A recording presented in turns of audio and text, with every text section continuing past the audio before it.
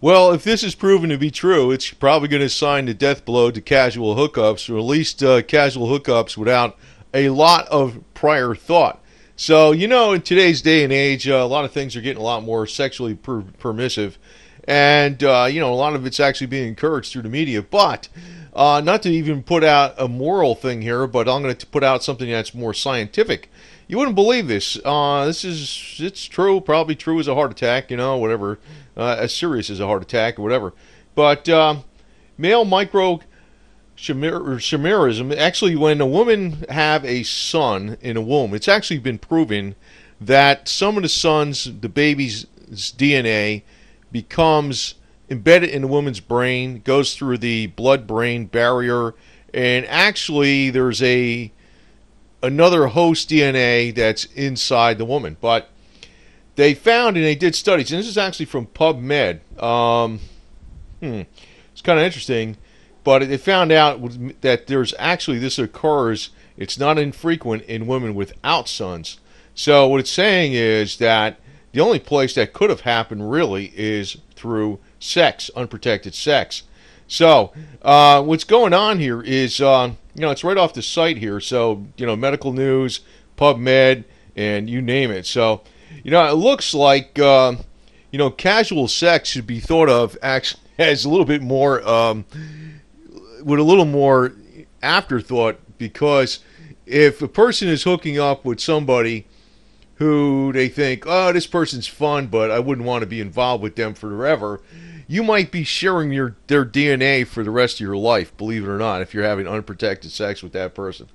So, and it looks like it's pretty solid scientific evidence. It's not coming from a religious standpoint. It's not coming from a preacher, but it kind of like the days of the the hippie culture, free and easy and everything, where people aren't thinking too much through the consequences. I know the normal consequences was STDs and pregnancy, but you'd never think of you would be sharing having that person's DNA pass through the blood-brain barrier and actually affect the way you think. So it could tell you that, if you're actually dealing with an evil person, you're going to be sharing that person's DNA forever. So, I don't know, man. It kind of like puts a dampener on the casual sex type thing, and it also explains, sometimes, from my observation, from my experience, it seems that women that have been hooking up a lot over their period of life, they seem to be almost like they're possessed, and they seem to have a lot of problems. I mean, it's like they have nothing to really anchor them in some way, and it's almost like, live for today and the hell with it. It's almost like they're dominated by another force, and it may be the DNA from all these prior partners. Who the hell knows, man? Who the hell knows? But it's not something that it's a religious theory. It's actually coming back to science all the way. Now, they knew about this when a woman had a baby son. The son's DNA could pass the blood-brain barrier and be embedded in the woman for life. But it can also be from sperm, because they're showing that the only possible way that a person could where it could be absorbed, it's actually a woman absorb and carry living DNA and cells from every male they had intercourse with. Because they've shown that a lot of women that have never had children still found DNA prevalent in the female brain that was from a male.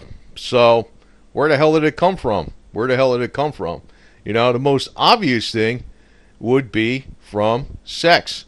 So, it may be why some of the ancient religious things and practices, said one thing or another. They said they don't really want this information out because they're pretty much encouraging promiscuity, to depopulate or whatever, and making females into basically, just objects of, femininity, but not really individuals, where everybody really conforms, it's almost like conformity.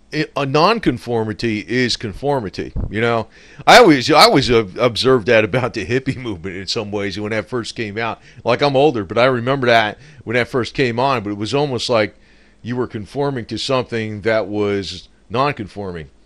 So it's best to be a true non-conformist than be an individual all the way. But it's something to think about next time you go out clubbing at the Babyface nightclub, because it's, when you're thinking like, I'm never going to see this person again. I'm never going to bother with this person. This is just going to be one time. And if you have unprotected sex with that person, it's not just about, say you can't be pregnant, say the person doesn't have an STD, but you could be sharing their DNA for life. Man, that's weird. I mean, actually DNA, it's actually been kind of shown that DNA is a little bit different than a lot of people think it is. It's kind of like a communication device. It emits light, emits energy. It can be unraveled. It can be restructured. It can be done through, substances you abuse and substances that bring health to the body. So actually, emotional feelings have a lot to do with strengthening DNA too. So, but casual hookups, actually, you can actually be carrying the DNA from your partner for life. It's weird, man. I'm not putting this out. I'm not like a religious person. I'm not somebody saying it one way or the other. I'm just saying it from the point that it's an interesting scientific study, and I'll point to the link on this. Actually, this is right from PubMed, so it's been a number of scientific studies. You can actually look them up. But it's been known about that the women who have sons can carry some of their DNA, and it could go through the blood-brain barrier and be in their brain, and it can be a host. The female is a good host for the male DNA.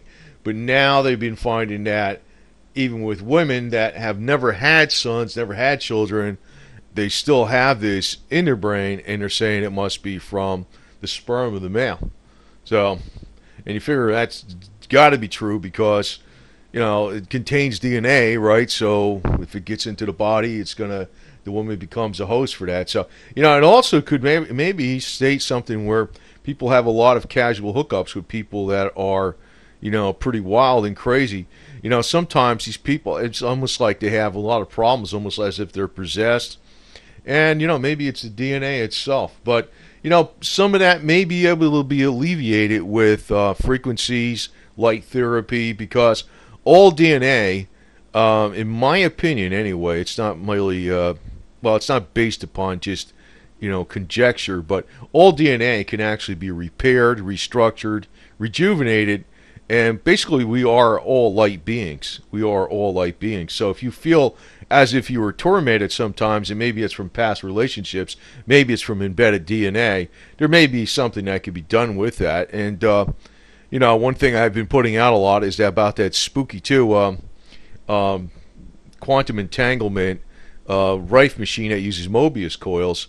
Maybe that's a possible way to undo that, to damage from other people's DNA. I mean, that's just a theory, but I really don't know that for a fact. But, if in a healthy relationship, you should actually be sharing better DNA. And, then there's casual relationships, and there's more casual relationships. And, that's just one of the things where it's another thing where, there's a lot more reason to have laws against people making, forcing unwanted sex on people. It's not even just about the physical and mental damage, but it's also about permanently sharing that person's DNA that you do not want.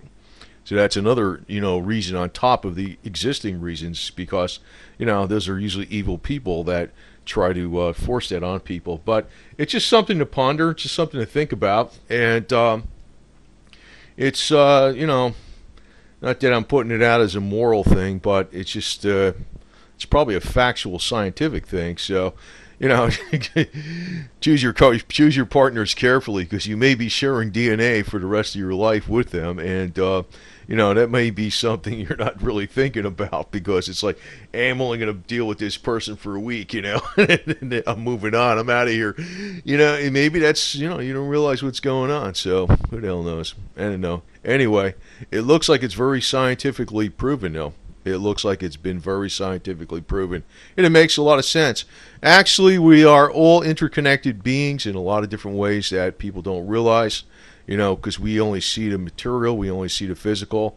But maybe you want to call it the spiritual or the energy or the frequency or whatever the hell it is. But, you know, we're all interconnected in different ways. So when you have sex, you probably are going to be sharing that DNA with that person for the rest of your life. So, you know, if you're a casual sex person, you should be thinking a little bit more about the consequences of that, because not to put it out as a moral thing, but I have noticed that people who have had a lot of casual sex, they seem to be possessed.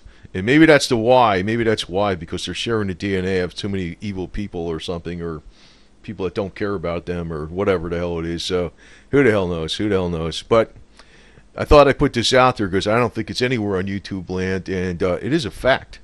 It's not a theory. It's probably it looks like it's a very solid fact, because when they're showing these studies, and I'll just repeat that again, when they're showing these studies, they're saying that the same thing happens where women who are sharing the DNA from males, they still did not, the women did not have sons.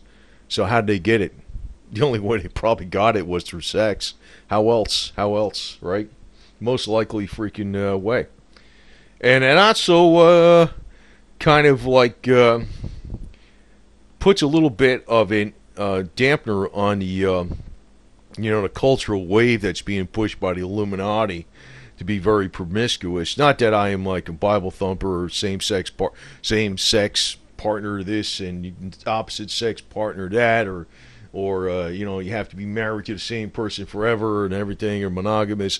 I'm just saying you should be careful like who you choose for partners, and it's something that is this is another angle, you know, aside from moral and religious angles, but it's a scientific angle that's telling you that, you know, to think ahead of the consequences, because you could be dealing with it for life, and you really don't realize how long.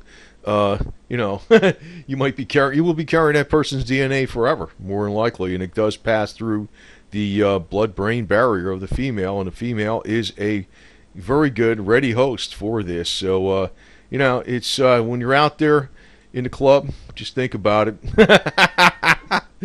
I don't know, not to put any kind of dampener on things, but this is some wild information, and it's kind of surprising, but in a way it's not surprising.